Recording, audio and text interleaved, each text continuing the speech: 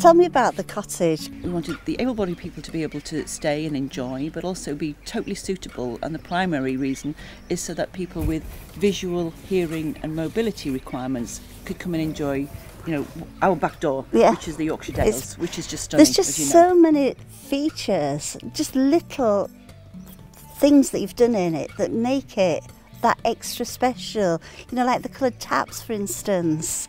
The fact that you can take the unit out and I can get underneath the cooker to cook. It's just, how did you come up with all those little...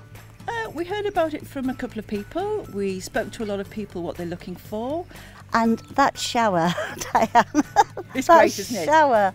Wow, it was like being in the rainforest. It was wonderful this morning. It's great. We've even put that in one of our other cottages because it gives the flexibility. Wow.